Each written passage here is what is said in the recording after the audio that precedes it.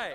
Hey, Hi. how are you? I'm doing great. How are you? I'm doing good. So listen, talk to me all about Ghosts. Like, Yeah. what is it about this project that Oh, just yeah. keeps us all willed in, and what has kept you locked into it? Yeah, I'll tell you. It's the ensemble. It's the people. I love it. I now have 9 new friends that we all have this tradition where once a year we go live in Montreal for 7 months and we get to shoot the show. And it's the thing that is like my favorite about it was the thing that I was excited about when I first read the script 3 seasons ago. And then now I get to do it all the time and I love seeing them. And when I'm not around them, I feel incomplete. And now this is great.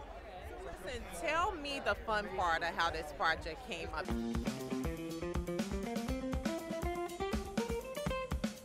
It was pretty straightforward. To the point, though, I will say the most fun was the fact that I auditioned. I didn't think I was going to get the part.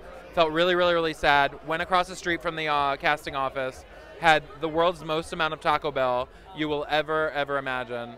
I mean, like, I'm talking like multiple What made burritos. you think you didn't get the job? Oh my God! You can tell right away. You know what I mean? Like, I ended up, it was very wrong. I mean, unless somebody dropped out that I don't know about. But like, I just was like, oh, I just felt like I blew it.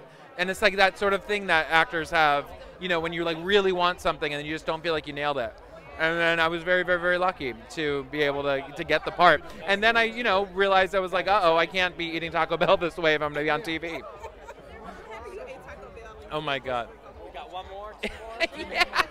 No, I'm leaving that part out. Okay, listen, you can give me the uncut version of the Okay. red carpet interview. Yes. Okay, absolutely. so what's next? Like, what should we all buckle up for to see next with Ghosts coming to the big screen before I let you go? I mean, season 4. I mean, if you watch the season finale of the show, I think one of the characters gets what they deserve, and I'm excited to see where that takes them after that.